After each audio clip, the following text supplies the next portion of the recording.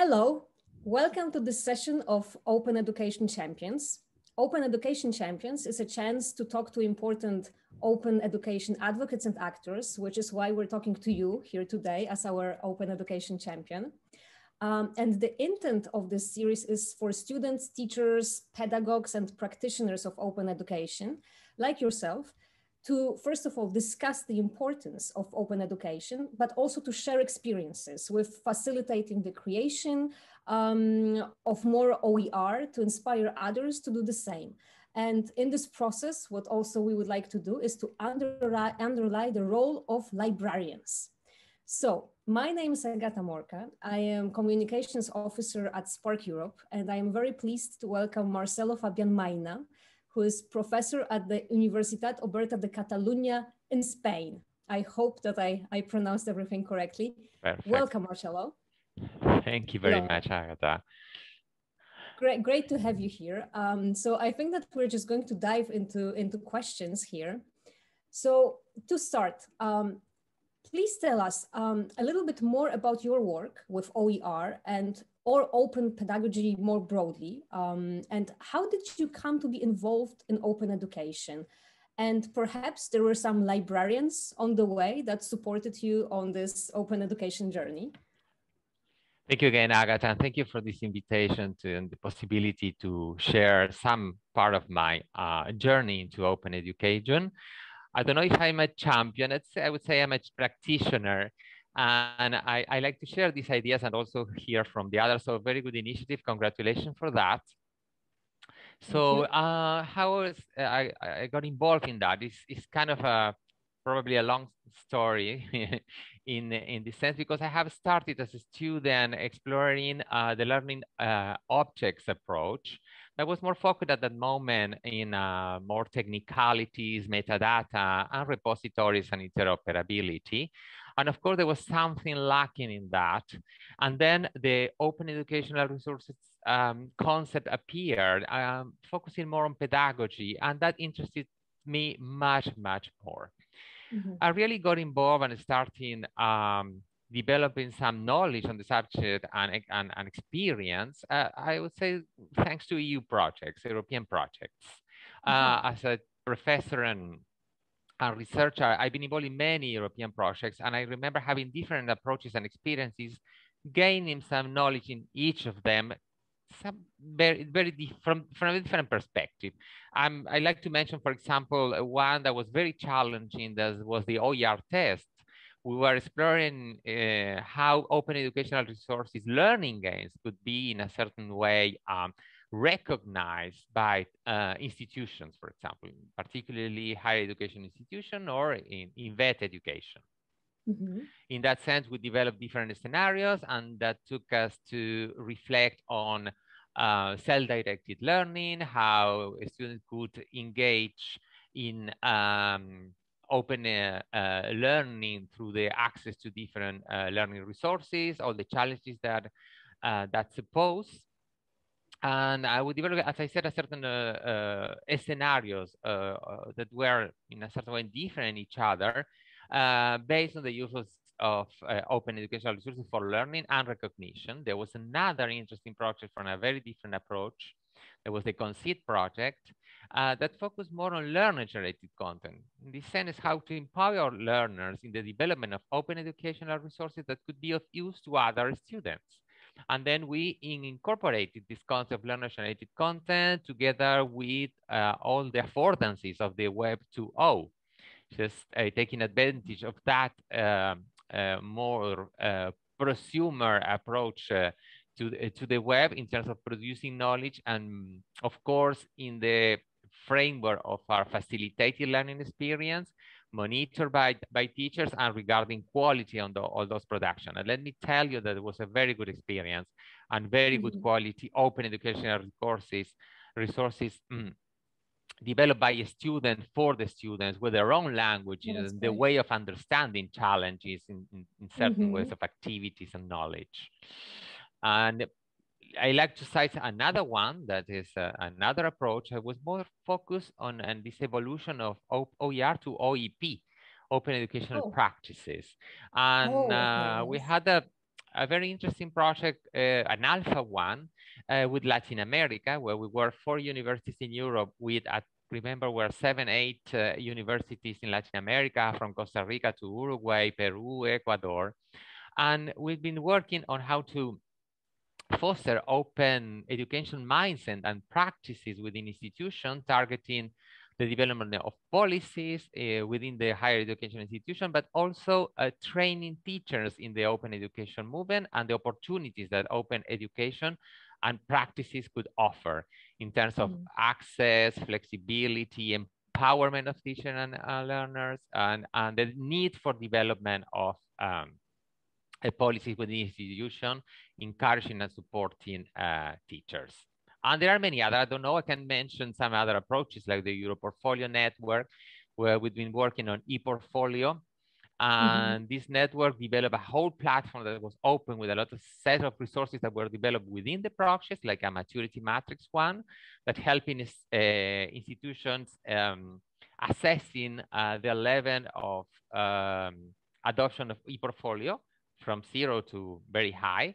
But then we developed there, and in line with that moment, we developed a MOOC based on all the gathered information we have collected at that moment, to say, oh, this is a good opportunity to develop a MOOC and connect to other European projects where we were working together in parallel. There was the EMA one in the development of a EU-based platform for MOOCs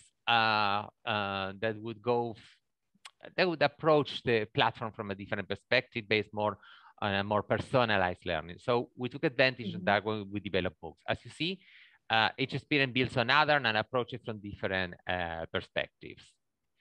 And in this sense, this project encourages ideas and innovation. So we've been thinking always with this open education mindset, thinking about how we could, in a certain way, also through our example, promote that approach within projects. And in this sense, we have the support from our librarians in our university in particular, that they took very seriously the idea of an open repository. They developed that within that, and there was a synergy between what we were doing and what they were doing. And this opened the opportunity to publish in this open repository all the deliverables and production from this project that we found of interest for the community. Also facing this problem of website where projects, you know, and project websites sometimes disappear, and that is very sad, because there's been a lot of effort put there and very interesting productions. So the open repositories in our institution, or others, I mean, also there are meta repositories, were ways of keeping record of all these productions in these experiences. That's wonderful. Thank you so much. I mean, it's really impressive. There is a plethora of approaches that you mentioned, and I'm very glad to see that there are librarians involved. There are these synergies that you mentioned there. So I think that you touched on it already a little bit, but I would like to dig a little bit deeper here. So I wanted to ask about your institution. So who has benefited from open education at your institution specifically, but also as well as beyond your institution? And what would you say have been the key benefits? Well, I would say everyone, from teachers to students, and from teachers, I'll say, or if you prefer, faculty, lecturers, professors, in their different roles, because as you know, usually universities have this role of professors as teachers, as facilitators, but also as researchers.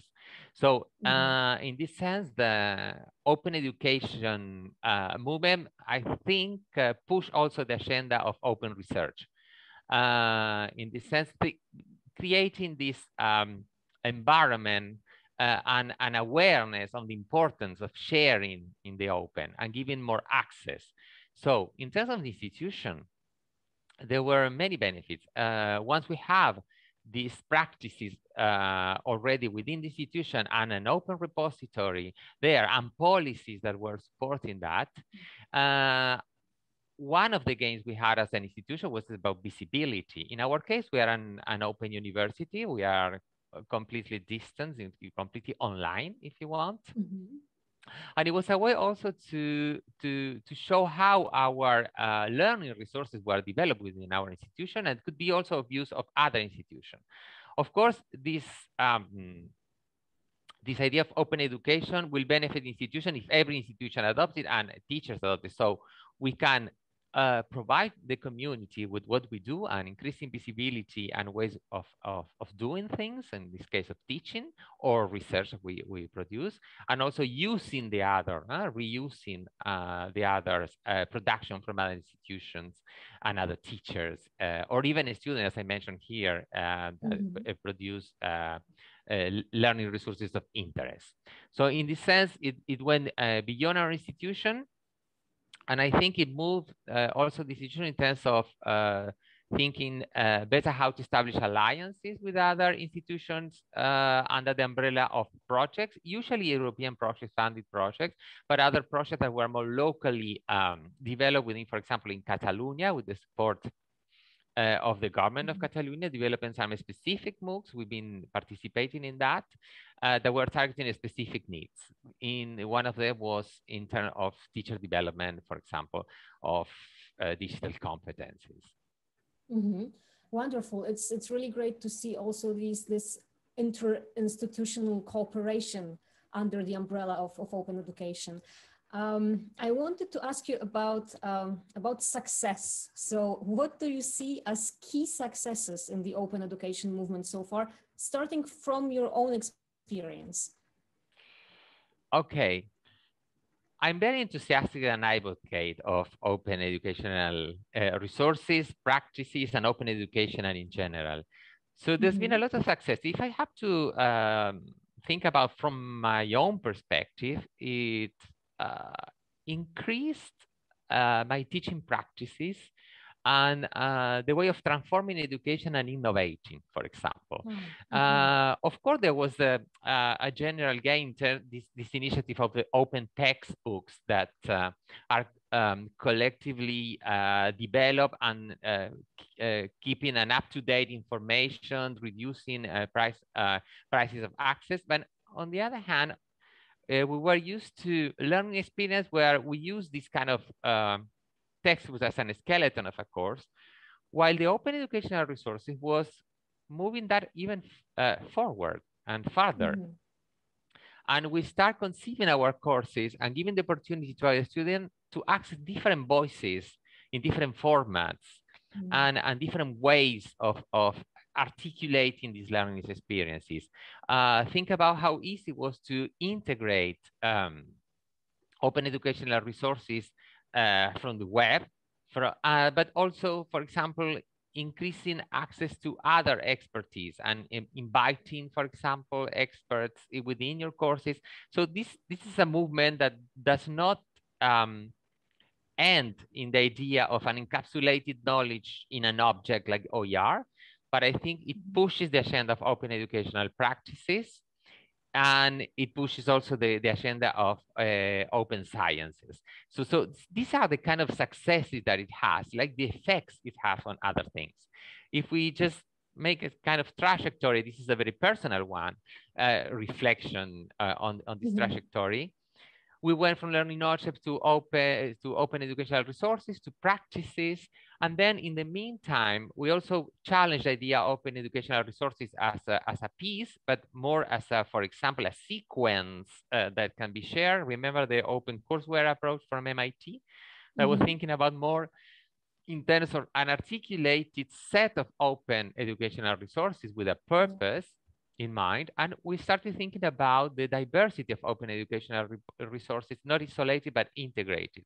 And this moved towards also the idea of MOOCs in this sense. And MOOCs as open to the world courses also were thought in different ways. And one of them is how to integrate it into formal education also. So as you see, I think the successes can be measured in different ways. And one of them is in terms of the effects it has. And I think this is an experience personal one, but I think it can be also interpreted for a more broader approach. Absolutely. I very much like how you talk about open education in terms of a movement, that it's something which still pushes the boundaries, which is trying to move forward. So we are very much on a journey here. So that brings me to my next question. What do you think, what still needs to be done for open education to truly take hold, and what are still the most pressing challenges? Okay, we usually refer to that to the business models. So how we can make that sustainable. So there are many different business models that have been tried out. We still have to improve a little bit that. Without any specific support from government institutions, there's also the financial level in all that is important to ensure. So this is still a challenge, even if we have explored different approaches and models.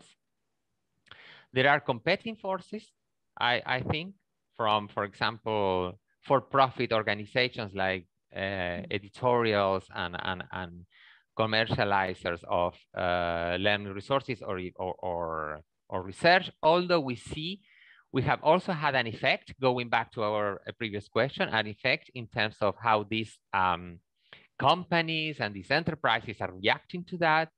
And for example, they are very interested now in offering different ways of publishing in the open. Some models are more, I would say, how could I say that? I feel more comfortable with them, some others no. But we see that there's a whole movement in terms of open education and open data that is pushing that part also. And this is a challenge for the open education movement.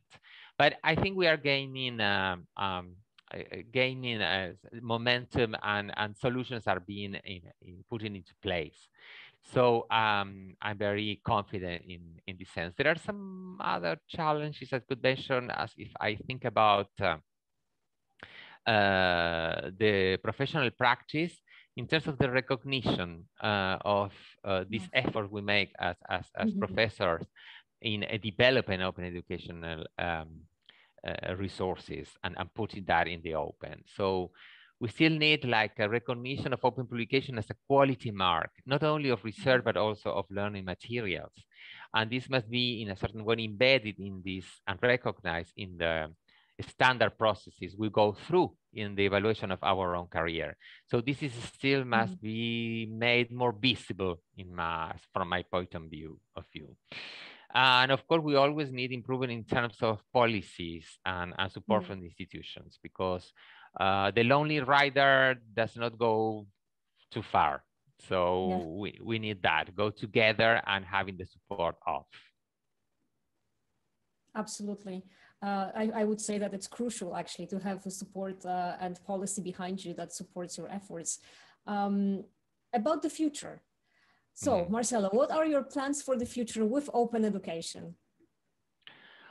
I think I'm just making this reflection during this interview. I think that the best way is keeping on in this road I've been through these years. I just saw how the participation in different approaches and this development of a mindset in open education can benefit from two other projects. We always try to think about in these terms when we think about projects that we develop. For example, of course, we have already some conditions that are made from the EU explicitly targeting this idea of open publishing of data and results, but also in ways we approach those projects. Let me, for example, good examples are good to illustrate that. In a recent project, Horizon 2021, and the name was CREASE, and it was about development and assessment of digital competence in K-12.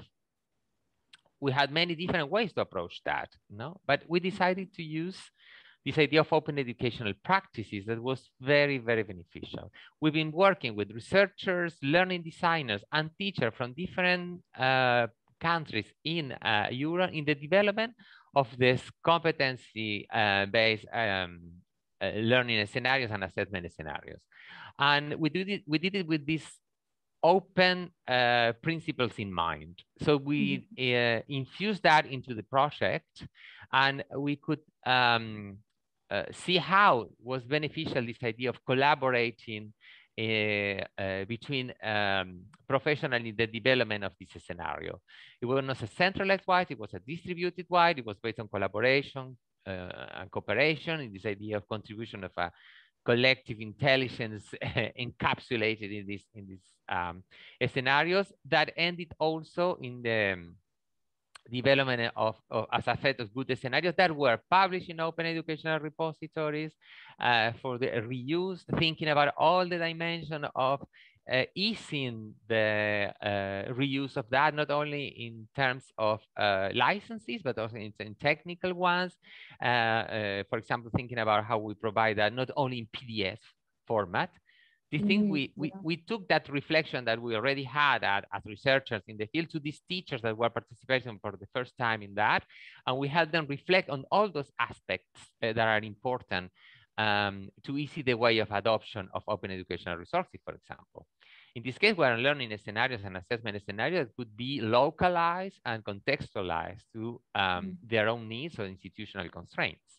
So as you see, this is the way I think I can continue with that, is infusing all these ideas into different solutions and procedures within our projects, and in this sense, advocate and disseminate based on good practices, because we already have a lot of good practices to support and back up our approach.